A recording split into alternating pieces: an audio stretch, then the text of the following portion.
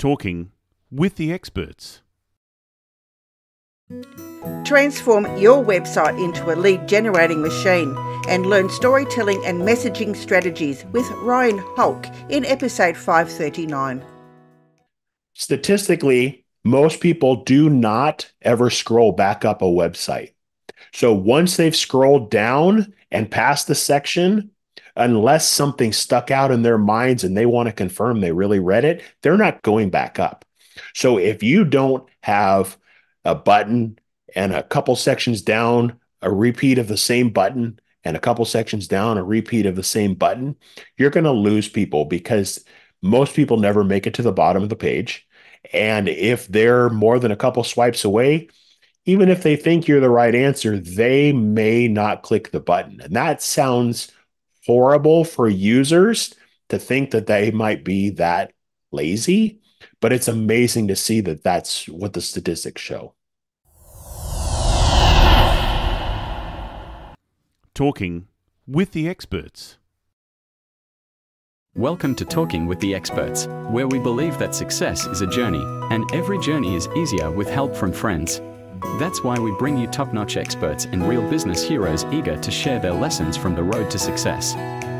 We delve into new topics each week: effective marketing strategies, innovative problem solving, financial planning, and team building. We tackle everything you need to know to grow your business and keep it thriving. Whether you dream about launching your first startup or a business veteran looking to shake things up, we've got you covered. With each episode, you'll gain knowledge, boost your confidence, and be inspired to take action. So, grab a coffee, make yourself comfortable, and join our exciting journey. You're not alone in this. We're here, guiding you, cheering for you, and celebrating each milestone. Let's turn your business dreams into reality, starting today. Here is your host, Rose Davidson. Hello, welcome to Talking with the Experts. I'm your host, Rose Davidson from rosedavidson.com. Talking with the Experts is all about business, by business owners, for business owners. You can find it on all podcasting streaming platforms and on YouTube. And today it's my very great pleasure to introduce you to Ryan Holck. And Ryan is going to be discussing with us how we can create a business website that turns visitors into leads and customers. Now, a little bit about Ryan. He is a speaker, he's an author, a marketer, and a brand messaging strategist. He is a 20-year marketing veteran and a creator of the Distill Your Story framework. Hopefully we'll be discussing that during our time together. Ryan specialises in helping brands identify their unique story, simplify their messaging, and deliver it strategically, both online and in person. Ryan combines storytelling principles with marketing practices to help brands be memorable and referable. He has helped personal brands, coaches, family-run bricks and mortar businesses, multi-million-dollar green energy firms, and statewide not-for-profits. Welcome, Ryan, and thank you for joining me on Talking with the Experts. It's lovely to meet you. Rose, it is great to meet you as well. I'm excited about this conversation. Wonderful. Tell me a little bit how you ended up doing what you're doing. You know, what brought you into helping people create strategic and referable websites? So I actually got into marketing kind of out of mistake. Before college, looked at graphics and marketing, and I also looked at music, and I decided I'm going to do music. And I got into music, and there were some great things about it, but there were some challenges that I didn't love. But one of the cool things that happened as a musician was I ended up getting the opportunity to market different events and different things that we were a part of. And that opened a door for me to walk into an organization who said, "We saw some of the work you did. Would you come and help us?" And so it was kind of an opportunity for me to say, well, let's try marketing, because that's what I had also considered before I went to school. And so let's try that. And that ended up being a 10-year full-time job at a nonprofit. And what it did for me was it allowed me to learn marketing, but also storytelling, because so often businesses are we rely on marketing like we're just going to spend money. We're going to spend money. But what I learned in the process is when you could combine a clear story about the organization with some marketing principles, that your marketing budget went further. And so when I went out on my own and started serving a lot more small businesses, what I really discovered was websites were the place that really you saw first and foremost if people were going to get leads in their business or weren't, came down to how clearly they could talk about the products and services and their business on their website. And that really is storytelling. So it's why I call what I do kind of a hybrid of storytelling and marketing, but it's also kind of why I focus on websites, because I know it's the first place that most people are going to interact with you as a business owner and really learn about you and your story. Absolutely. Now, many small businesses spend a lot of time and a lot of resources on creating these websites that aren't converting. So what sort of steps can they take initially to make sure that they're getting eyes on their websites? So in the last 2+ years, every phone call that I've gotten about a website came down to one of three issues. The first one was that their messaging itself wasn't clear enough, that like we were getting people to visit the website, but they weren't taking action. Something was confusing visitors. And so they were bouncing away. They weren't taking action. They weren't clicking buttons. They weren't taking lead magnets and those type of things. Or there was a design functionality problem that got in people's way, or there was a technology issue that got in people's way. And so what I'm finding is that usually the messaging is the tip of the spear. And that's the place where most businesses get stuck, because we could figure out someone to build us a website. We could hire somebody to make the tech work. But most business owners hold the message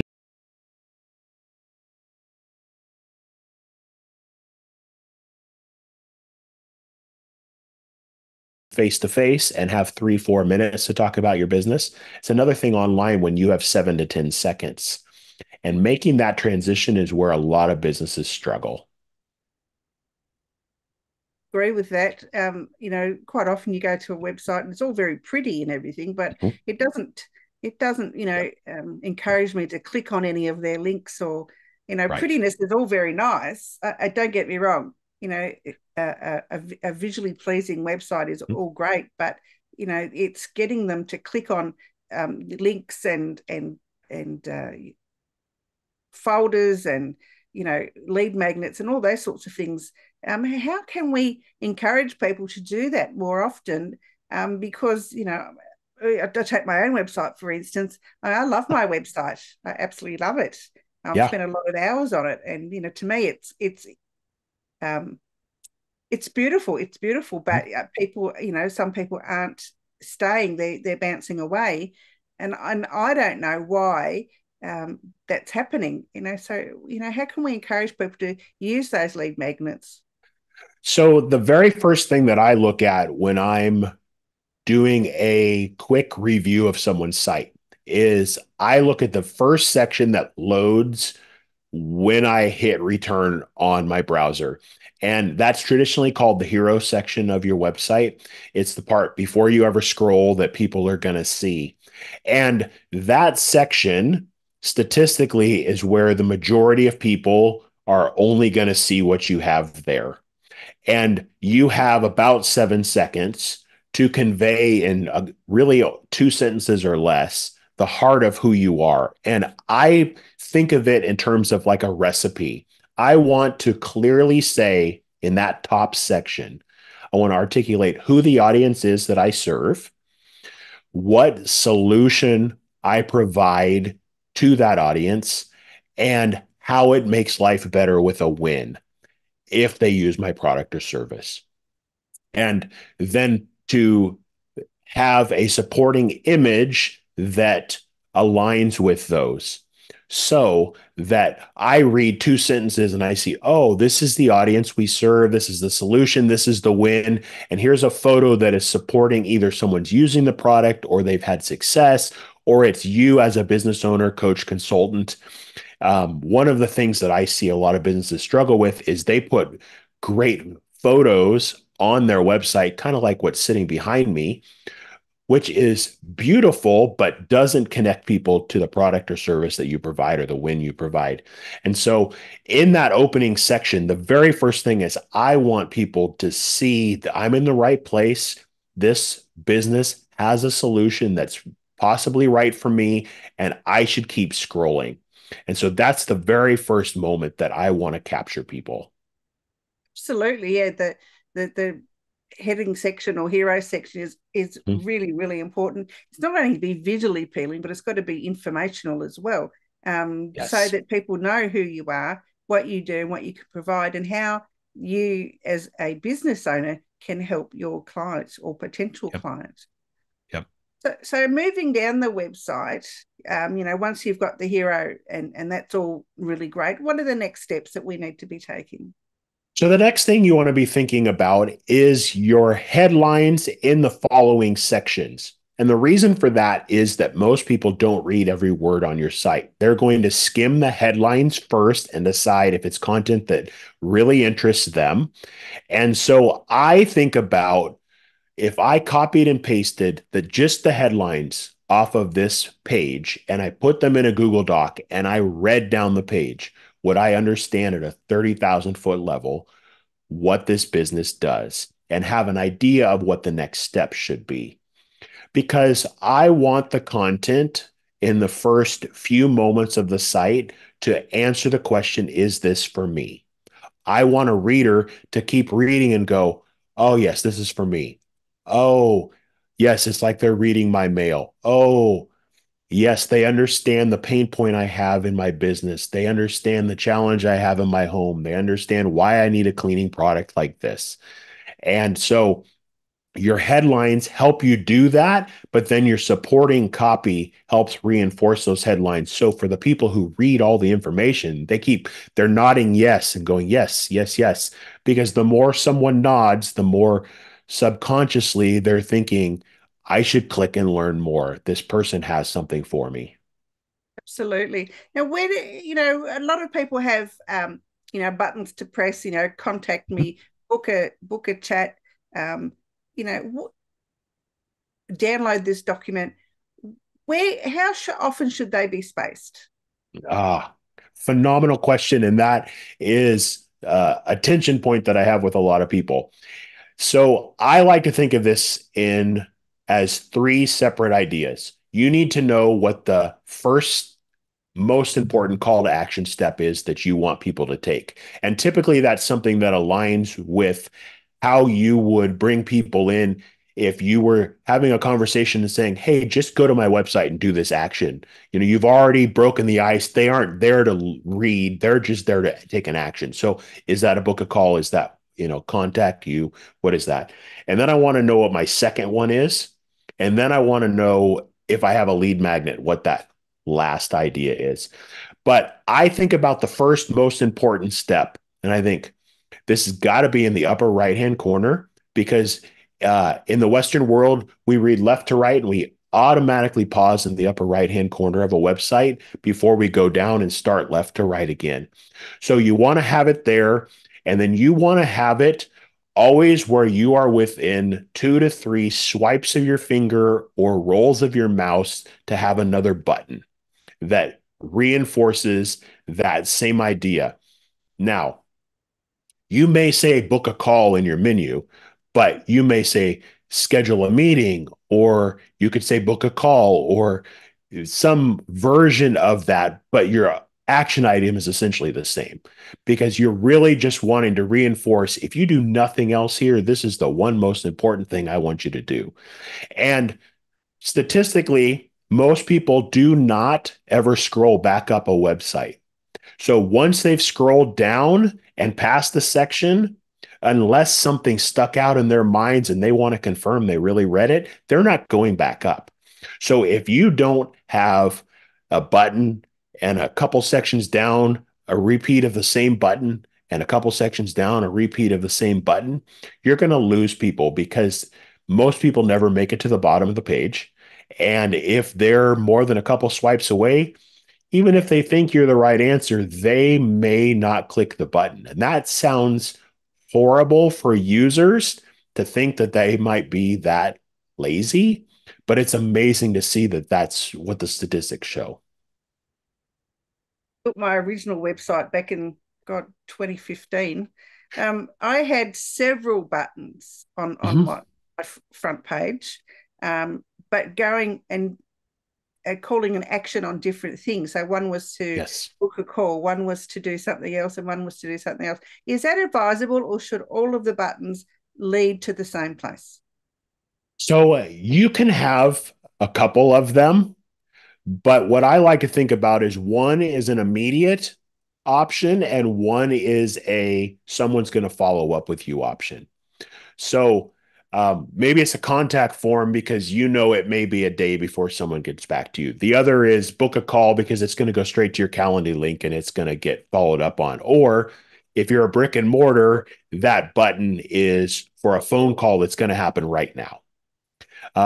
So I like to have two of them, but the one that I repeat 3, 4, 5 times down the page is always that number one most important one. The secondary one, like the contact form or something, I'll put in the top menu. I may put one section down. I may put it at the bottom in the footer.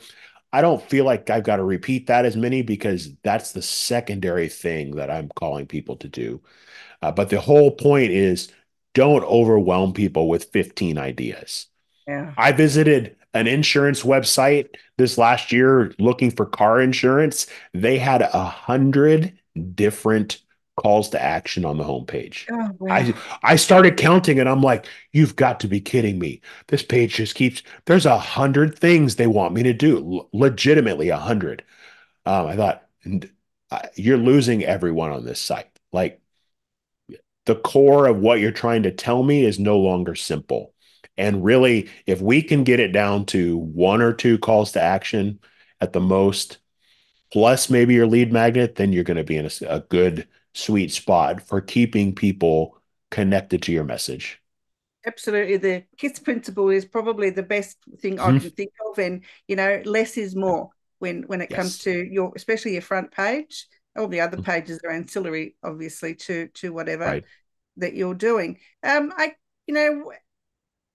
What about there are plugins like Opt-in Monster Opt-in Monster. Yeah. Are these lead magnet type pop-ups good for your website, or are they taking away from your core message? So I love opt-in solutions like that. The thing that you've got to be careful of is that Google doesn't mind that you use them, but it says if you detract from the user experience, they may ding you for it. And what that means is this, that you want that pop-up to wait for 7 to 10 seconds before it shows up, because then it's only being shown to people who have already sat on your site long enough that they've read far enough to go, this may be actually for me. And so at that point, Google goes, okay, we don't mind that you've shown them an offer because they've been there long enough. It's when it slides in the first half a second, it pops up in the right-hand corner and does something goofy. And, you got this animated thing happening. That is when it really detracts from the user's experience. But no, by all means, your goal is if they're not going to book a call, they're not going to use your contact form. I want them on my list. I want to build a relationship with these people. I want to connect with them. So that's really one of the best ways to do it, is to have some sort of way of bringing it up in front of people. We just have to acknowledge, I don't want this to be obtrusive to the user's experience. So use those time delay features, use those on exit options that they give you in the if someone slides up to close the window, then it pops up kind of thing. Because then it's based on how they've actually engaged with your site. It's not just randomly throwing it to every person who lands there. I so dislike when you go to someone's website and there's a pop-up as soon as you enter the website, and you have no choice but to read it, and it might not be of anything of interest to you. What I'm wanting for is is the front page and get the information Yes. there. And you're right, the pop-up should come after I've viewed the information that I'm looking for. Now let's Right. talk about menus, because that Okay. is very contentious thing amongst website developers. How should a menu be set out? I'm talking about the horizontal ones. Obviously you can have vertical ones as well, but what order should we be having our menu items?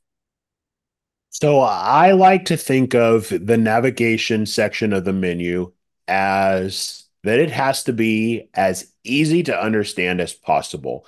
And it is not the place for creativity on your website.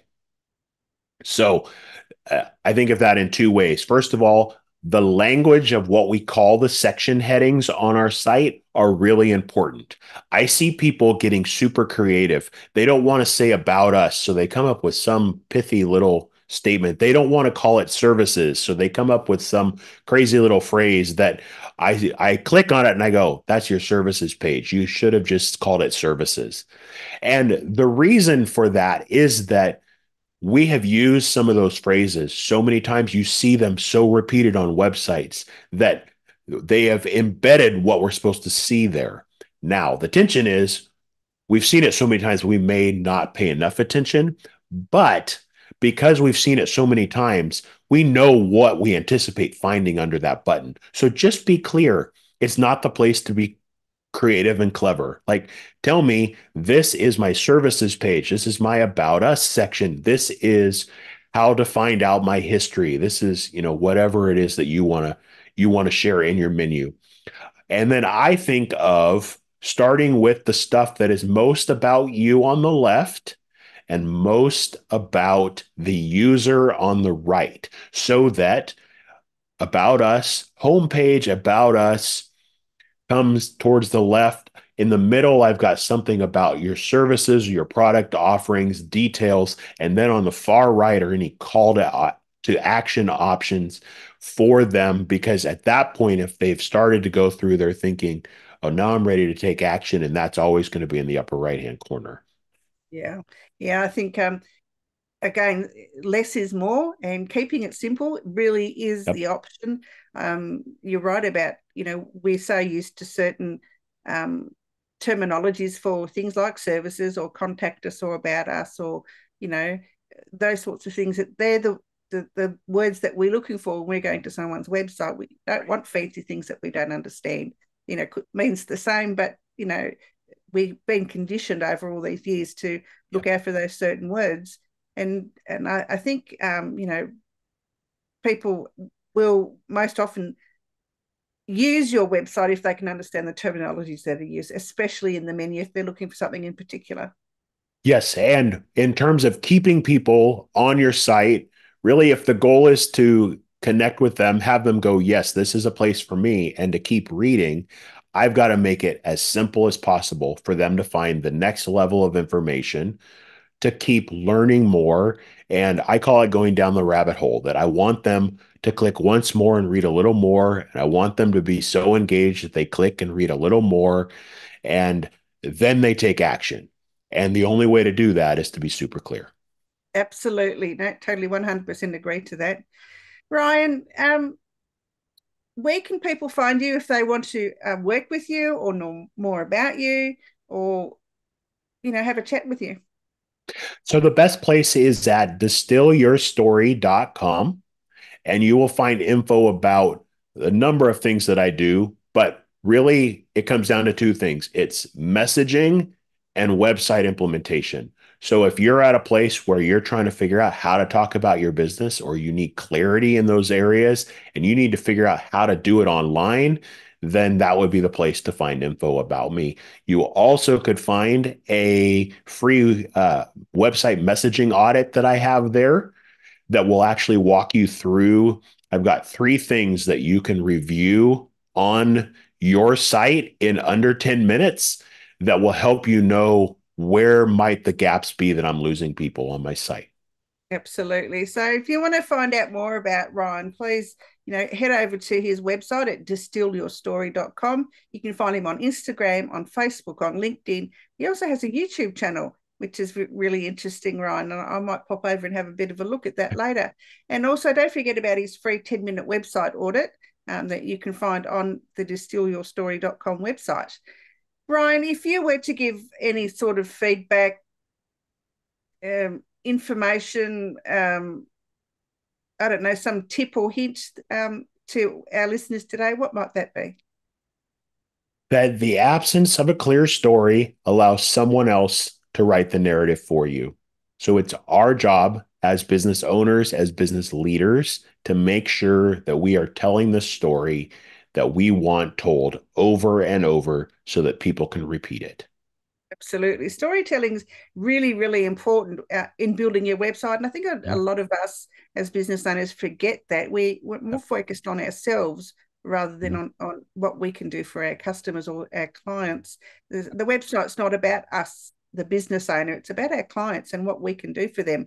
So, wording is really important, and how you word, and the words that you use that convey that you are helping your client, not helping yourself. Yes, very much so. Yep. It's really about the outcomes that we help them provide, not the tasks that we're doing. And that's only going to be known if we can talk about it clearly. Absolutely. Ryan, it's been an absolute pleasure. Thank you so much for joining me today. And good luck with everything in the future. Thank you. Thanks for the opportunity. You've been listening to Talking with the Experts, hosted by Rose Davidson. Make sure you have a look at our back catalogue over at talkingwiththeexperts.com. And be sure to subscribe to our podcast so you don't miss out on any episode. We look forward to your company next time.